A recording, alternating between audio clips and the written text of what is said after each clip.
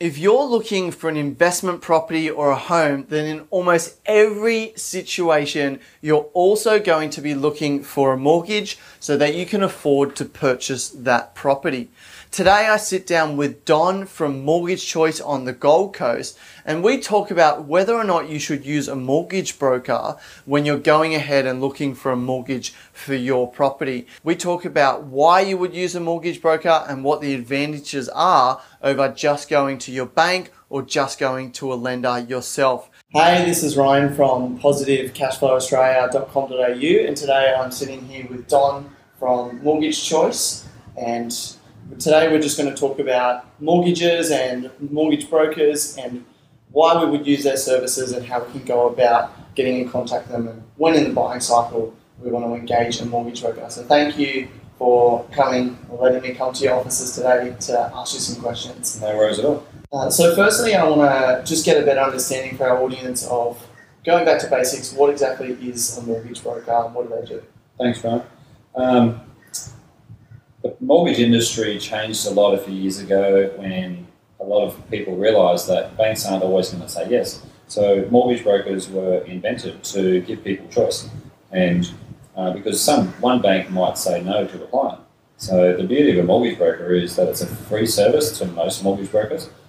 Some do charge, and it's depends on the panel of lenders that a mortgage broker has. It's like going to 12 different banks all at the one time. So you go to a mortgage broker to give them your story, and then they go hunting for you to try and find out how many banks can help the client, because they've all got different rules, all those banks, and different rates and products and fees, and not every bank can help every client. So the beauty of a mortgage broker is they're working for you. It doesn't cost you anything, and they have to come up with a solution that keeps the client happy to make the client want to go ahead. So you have an independent mortgage broker who is really in there for the client's best interest to try and find out what's the right solution for that client. So do mortgage brokers appeal to all purchasers and all investors, or does it just appeal to some, like you mentioned, the people with irregularities in their job employment? Or No, it's a good question. I really think, and I'm probably a bit biased, I think every client should go to a mortgage broker instead of going to a bank, because you don't know if you're getting the right deal. If someone goes to that bank, you might think you're getting the right deal. Lots of customers go to a bank and they might get a no. So the customer thinks, well, that's it, I cannot go ahead and into that transaction, that purchase. They're not realising that there's plenty of other banks that might be happy to.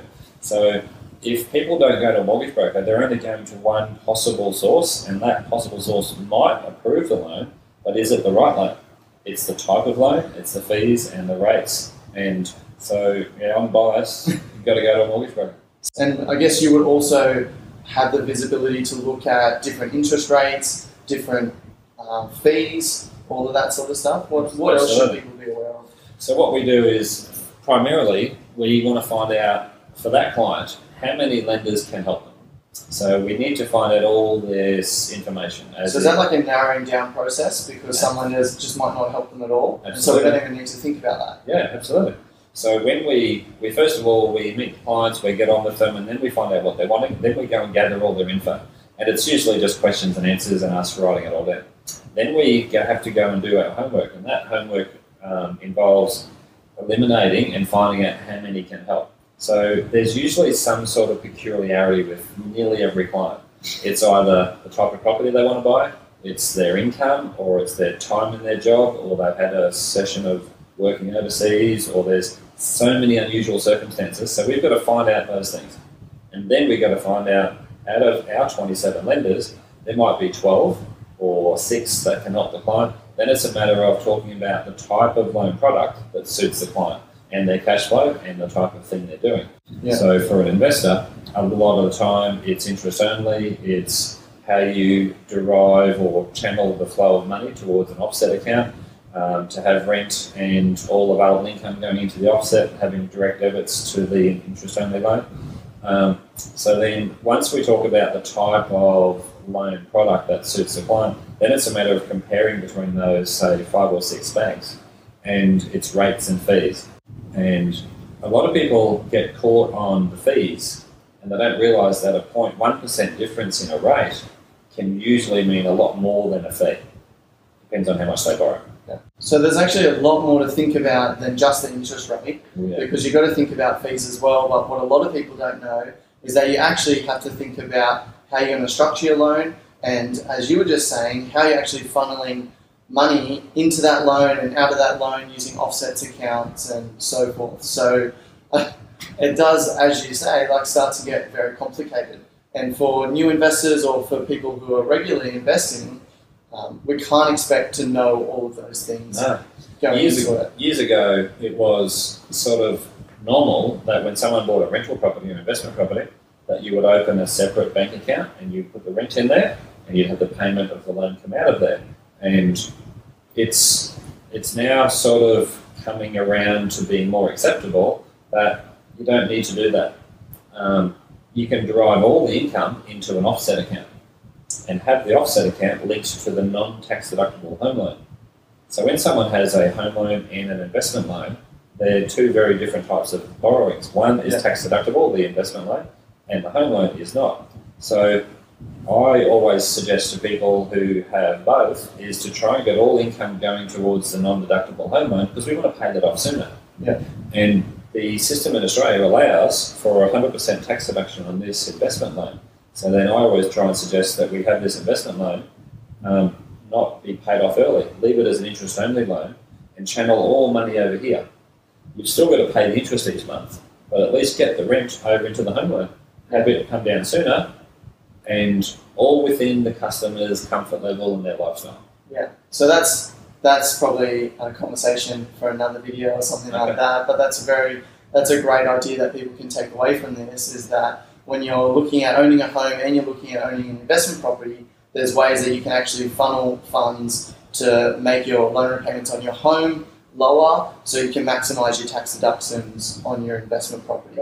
And that gets, again, more technical, and so it is advised that you do go and see a professional like Don, a mortgage broker who knows the industry, who has the licenses, that they need to do that and everything like that.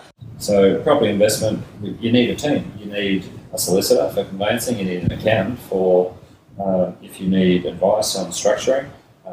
There's depreciation reports, so there's lots of things that a good, successful property investor needs, and one is a good mortgage broker.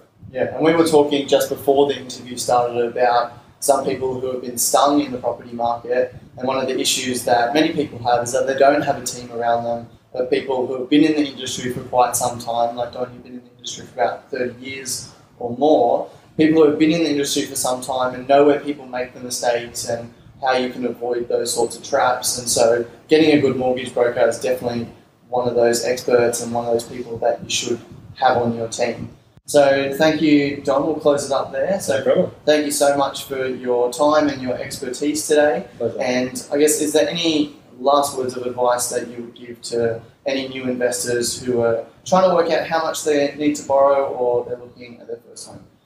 Well, first of all is find out how much you can borrow, and a good mortgage broker will find that out. And then second of all is then do your homework with where you want to buy your first investment property. And there's some really good publications, there's some really good online tools, and do your homework. You don't have to rush in, and it's a bit of a balance, because there's lots of people who maybe rush in and get emotionally involved, and there's the other end of the spectrum is people who take years of analysing and don't ever take the step.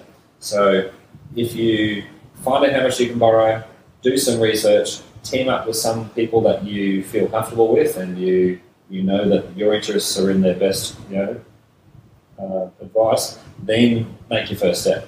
Yeah. And get it set up right, understand how it's set up, and then 2 years later, do it again. Yeah, so rinse and repeat once you know exactly what you're doing. This last thing that I would ask you, do you have a favourite property investment book that you've read that you could recommend? API.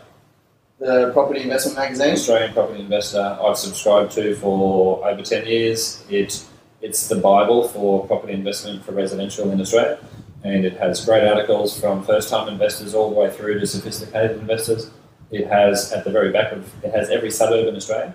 Yeah, I love the stats in the back. No one really looks at them, but it has so much great data. Yeah. So you can check out API. Just go to apimagazine.com.au, and that's their webpage. You can sign up for subscriptions there, or they do have a bunch of free content on their site as well.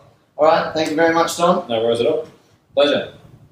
If you want to get in contact with Don, super easy. Just go to my short link, which is pca.im/Don. That's DON. And that will redirect you to his site with his contact details on there. Now, mortgage brokers can deal with people all over the country. You don't have to be on the Gold Coast to get in contact with Don. So just go to pca.im/Don. Check him out, give him a call. He'll be able to help you work out what your borrowing capacity is and work out what the best loan is for your needs.